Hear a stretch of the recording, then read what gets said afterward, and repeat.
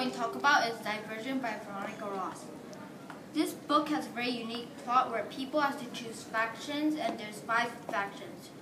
Dauntless, which stands for bravery, abnegation, selflessness; erudite, intelligence; candor, honesty; and amity, peaceful.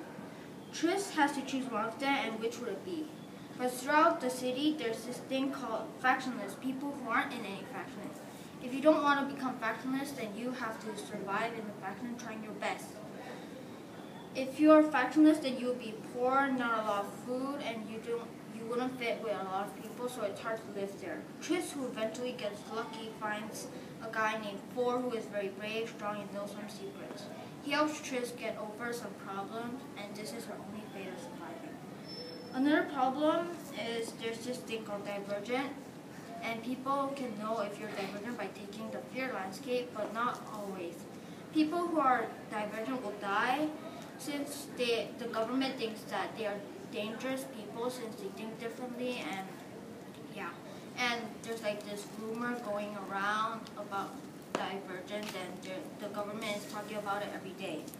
Some interesting parts about Divergent was about the fear landscape.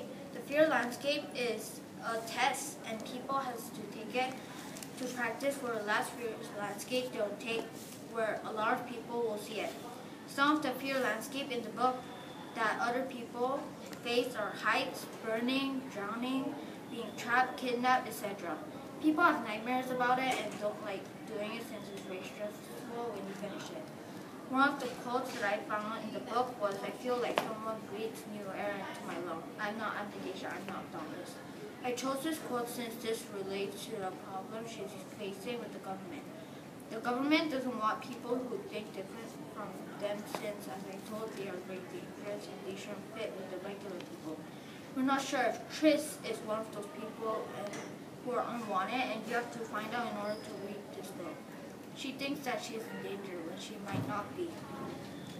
You should read Divergent since it's very entertaining, has a lot of mystery, and it's unpredictable.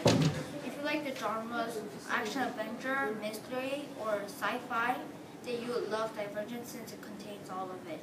Thank you.